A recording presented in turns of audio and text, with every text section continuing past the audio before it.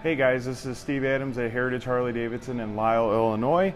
Here's another informational video. I want to show everybody how to sync your phone up to your bike on 2019 models, and then also what you need to activate Apple CarPlay functionality on your motorcycle with the GTS infotainment system.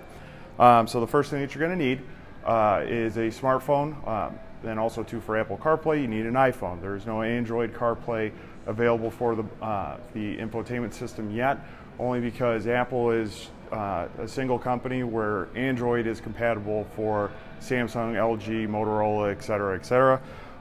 So first thing you want to do when you go to sync your bike to your phone is you want to make sure that your Bluetooth is on and is discoverable. Okay, so then from there, what you're going to want to do is with your ignition switch, you're going to want to turn the bike to the accessory position.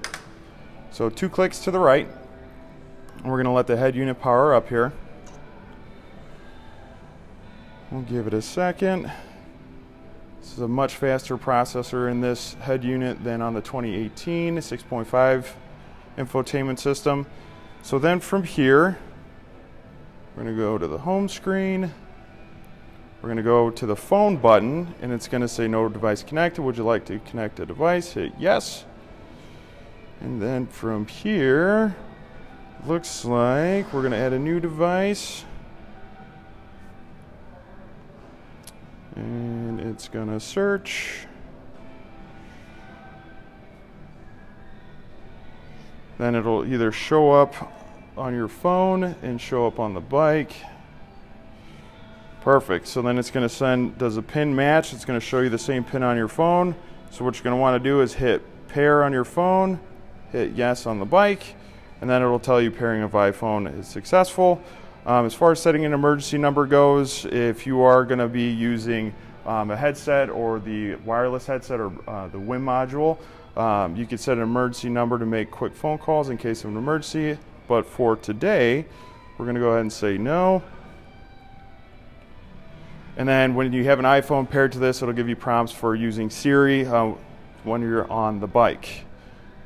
Go through all those prompts. Okay, so now that is syncing your phone up to the bike. So if you wanted to listen to music on whatever streaming service that you have, Pandora, if you have music downloaded straight to your phone, if you're going to be using the streaming services, you want to play that on your phone before you take off on the bike, because you cannot go in and activate anything other than skipping songs or replaying songs while you're operating your motorcycle. So now from here, we've got our iPhone, we're synced to the bike. 2 other components that we have here I want to show you real quick. Your charging cord that comes with your iPhone. It also acts as a data cord as well too. So in order for Apple CarPlay to come up on the infotainment system, you're going to need to have this plugged in.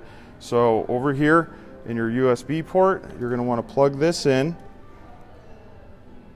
There's a few steps involved to get Apple CarPlay to work.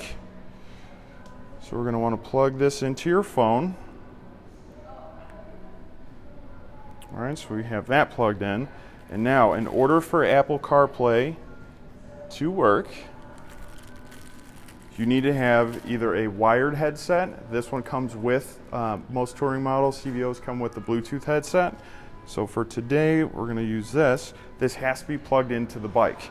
Okay, so then we're going to plug this in here, and as soon as you have both of those plugged in, you notice the screen automatically goes to Apple CarPlay.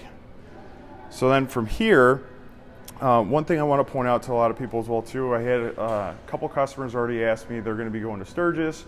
They want to be able to have a weather radar pulling up on the screen. To my knowledge, there is no apps available where you can get a live radar pulling up on the screen of the bike. If you have an iPhone, when you go onto the App Store, you want to search Apple CarPlay compatible apps that will show up here on the screen, and then from there, that's where you can make your phone calls. The Harley-Davidson app, you need to download that onto your phone as well too.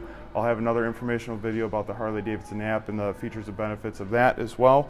Podcasts, audiobooks, all of your text messages, so on and so forth. So pretty simple. Just keep in mind, a lot of people think they just need to have a wired headset. You need to have the phone plugged in with the phone's cord, and then make sure Apple CarPlay is also turned on in your phone as well too. So if you guys have any further questions, feel free to stop down at Heritage Harley-Davidson in Lisle, Illinois. Be more than happy to answer them for you. Take care. Have a good day.